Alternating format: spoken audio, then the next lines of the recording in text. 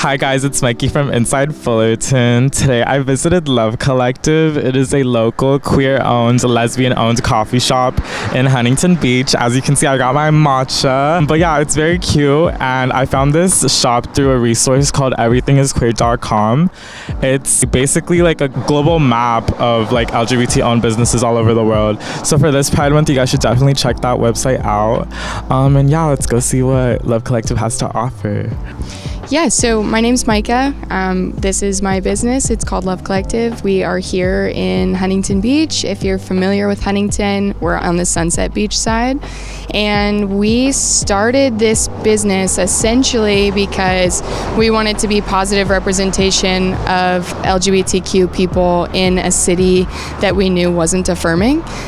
So my business partner and I, Sam, decided that we wanted a safe and inclusive space. We wanted it to be centered around a business that was naturally welcoming, and we wanted it to be in a non-affirming area, which I think was an interesting decision in hindsight, but now we're here and we are trying to be by the community and for the community here in Huntington. To me, Pride is just as simple as just honoring and being proud to still be here. I think having endured a lot of non-affirming treatments, having endured just a lot of trauma, frankly, around my identities, I think being here is proud enough, and I think I am so honored to have my partner in this space. I'm so honored to watch other queer folk gather in this space, and I think for me, just watching safety and inclusivity and things like that bloom here makes me so proud to be a part of it that I can't imagine not doing that. Safety for us is not something that's ever guaranteed. Obviously, we have it a little bit better being in California, but as you look at other places in the country,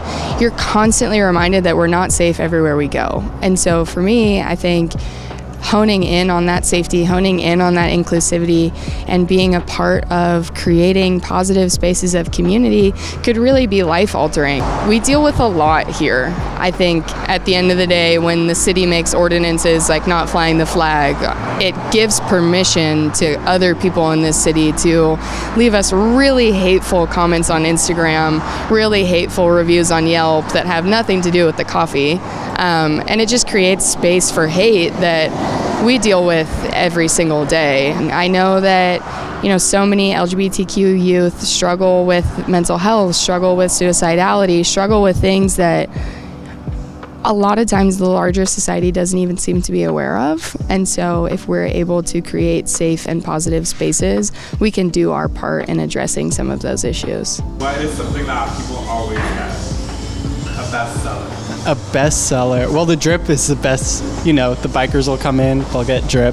What is the gayest drink that you have on your menu? Well, I feel like as soon as you order the iced oat lavender latte, like that is it. Like we know.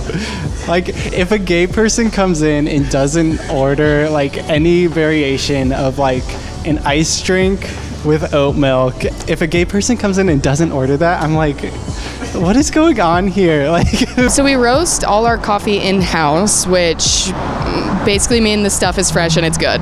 It tastes good, it's super fresh, it's not gonna feel stale or burnt or anything like that. So any coffee-specific drink I would recommend. We have events every month for queer people. We have a queer story night that's open mic where queer people can come in and share really anything they'd like to about what's going on in their life and know that they'll be affirmed. We're trying to create a Pride Month drink that I'm super excited about, that I think is gonna end up being like a cereal milk latte out of Fruity Pebbles. If you know, you know. We're gonna have a Pride Month coffee bag that we're collabing with our friends at Wood Coffee in Long Beach on. And we're gonna pop up some other events with other queer brands that we think, you know, just highlight our identities and who we are. So all June is gonna be a party. If you're here, you'll know it's Pride Month every day. Okay, so what did you guys get?